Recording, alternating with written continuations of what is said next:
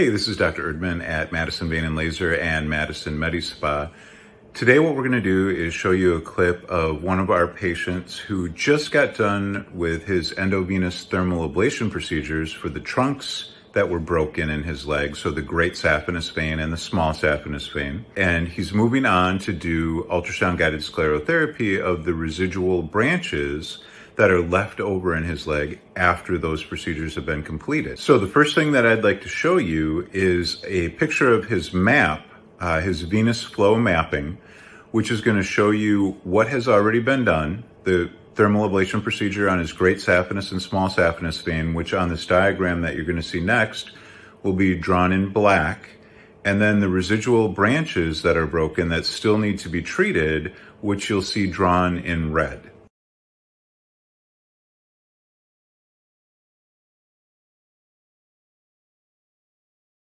All right, so as you can see from that diagram, the proximal portion of both his great and small saphenous veins have been ablated using radiofrequency. And what's left is primarily below the knee, again in the diagram shown in red. And all of those branches are what we're going to be addressing today with ultrasound-guided foam sclerotherapy. We will cut to that, and you guys can hear what Mike has to say while we do some ultrasound-guided sclerotherapy. So we're here with our wonderful patient, Mike, who's just got done with his thermal ablation procedure. So for Mike, we had to do great saphenous and small saphenous to get those main trunks closed off. And now we're on to the second procedure, which is the ultrasound-guided sclerotherapy, where we address the rest of the branches. And I guess before we get too far, I'm going to ask Mike, how was the endovenous thermal ablation for you? How did you feel about those two procedures? Great, a lot. I was worried about it at first, but again, with your immense knowledge about the procedure and comforting tone and explaining everything front to back, back to front, everything went better than planned. Yeah, better than planned. Awesome. And was the pain level tolerable for you? Absolutely. Minimal to no pain actually with me. Yeah. Awesome. You said you had a little more bruising, and you have some bruising that's left over. Typically, like I told you today, if you have a little bit of bruising, it's just because you have a bunch of other branches that are sort of around the veins that we're treating with thermal ablation, but any bruising that you have will come and go quite rapidly.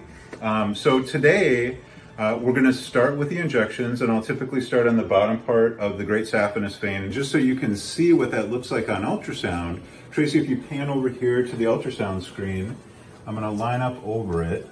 And here you can actually see two veins, the great saphenous and a branch of the great saphenous right here, those two little black circles. It's a cross-sectional view, so it's like we cut those veins in half and we're looking down the tube. But if I turn my ultrasound probe 90 degrees, which I'm going to do now, you'll see that great saphenous vein lengthen out across the screen. So there it is, running all the way across the screen. And again, that's the vein we're going to start with here because that's the bottom part of what's broken in Mike's leg. So we'll start right there. And when we come back, you'll see me doing an injection and just be able to see how that looks. Okay, so the first thing I want to do is just show you the size of the needle that we use to numb up the skin. It's a teeny tiny little 30 gauge needle. So right here, you can hopefully see that against my glove. I'll put my thumb next to it. So it's about as long as my thumbnail maybe. And really all we're doing is putting in just that tiny little tip. So most people only feel just a tiny little poke. It's not like having your blood drawn or anything like that. It's much less painful. And then any additional injections I do are done through that little numb spot. So we'll take care of that right now if you want to just see how that goes. So I'm going to line back up over that vein. And I'm probably going to block your view just a little bit. Tracy, can you see that okay or no? Mm-hmm. So right here is where it's going to be, Mike. 1, 2, 3, pinch. So that little pinch, how was that, Mike? Didn't feel a thing. Okay, so usually it's fairly tolerable. Lidocaine can cause a little bit of burning and stinging, but we always use buffered lidocaine, so it should be not as bad as any of the other injections that you had. Most people kind of find it annoying more than painful. And we really do try to cut down on how many of those injections you get. So next thing I'm going to do is actually the injection in the vein. We'll stop here, and when we come back, I'll be ready to do the first injection of our ultrasound-guided foam sclerotherapy session for Mike. Okay, so we're back, and we're going to line up over that same vein. So I am going to go right through that numb spot. And then you're going to see my needle coming in on the ultrasound screen right there. So I just popped into that vein. And then when I inject, that medication is going to fill up that vein. So you're going to see it bright white right here. 1, 2, 3. So there it comes. That medication is basically a fancy soap. And what it does is it causes inflammation of the lining of the vein wall, causing that vein to scar down and go away, very similar to what the endovenous thermal ablation procedures do.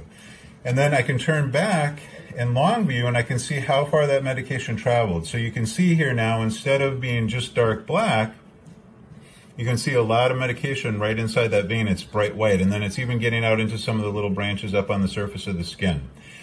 So we'll pause there, and then we'll go to the next little injection.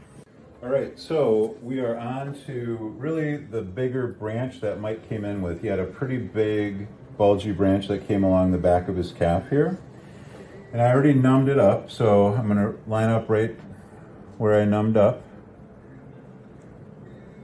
Again, in long view. And a little pinch here, Mike. You can see the needle tip going right into that vein.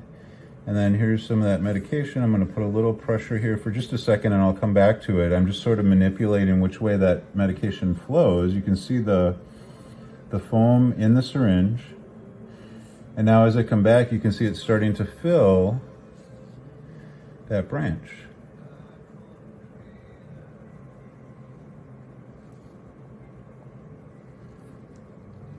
And so I covered the bottom of the branch and some of that saphenous vein going up the leg. The nice thing about ultrasound sclero, as I described earlier, is you can actually see how far that medication traveled. So once again, I can see all the foam in those branches, right? So I can see that that medication has covered those bad veins. But if I go up more proximally, closer to his knee, I can see that there's no medication there yet. So I can tell exactly where I've treated and what I've treated and exactly what still needs to be treated, so there's no guesswork with it. And let me have Mike pipe in right now. Mike, how is it feeling? Is it okay? It is great, yeah. Any pain? No pain whatsoever. Perfect. All right, so we're done with the ultrasound-guided sclerotherapy for Mike. We're having him elevate his leg, so you can see right here, this is the left leg that we worked on today. You can see a few little spots where I did some injections, just those little pokes. I just wanted to bring you back to give Mike a chance to just reflect on how that procedure was. Mike, what did you think? It went great. Yeah, absolutely fantastic. Was there a lot of pain? No, none at all. Nope. Okay. Nope. Easy procedure. Anything at all other than that it was easy and not too painful? That about sums it up. Yeah. All right. Yeah. All right. Perfect. Everyone was great.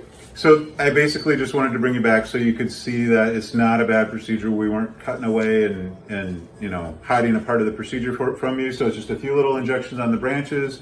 That's taking care of the rest of the leg. We're going to see Mike back in about 4 weeks just to make sure everything is gone.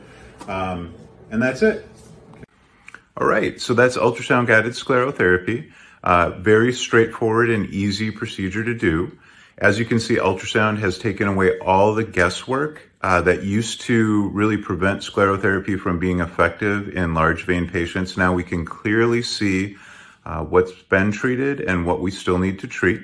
It's very well tolerated. Most people would describe it as more annoying than painful, just simply because the needles are so small. If you have a needle phobia, we can usually get around that by giving you a mild anxiolytic, in which case you would need a driver, but it still is easy to get around that. The typical patient is going to require between 10 and 20 injection sites for traditional ultrasound-guided sclerotherapy, and less than that if we're using Varithena, which is the commercial grade of ultrasound-guided sclerotherapy. And I'll just wrap up by saying once again that if your physician or whoever you're going to does not offer ultrasound-guided sclerotherapy, you're probably going to be disappointed in your results, because endovenous thermal ablation or surgery can only do so much. And if you don't have the extra step taken of doing ultrasound sclero on the rest of the branches, you are likely to continue to have symptoms, and you're certainly not going to be happy with your cosmetic results. So whenever you go in to see a provider, make sure to ask them if they offer ultrasound-guided sclerotherapy. It's probably the most important thing that we do in this practice to get our patients to the end point where they're happy with both how their legs look and how their legs feel.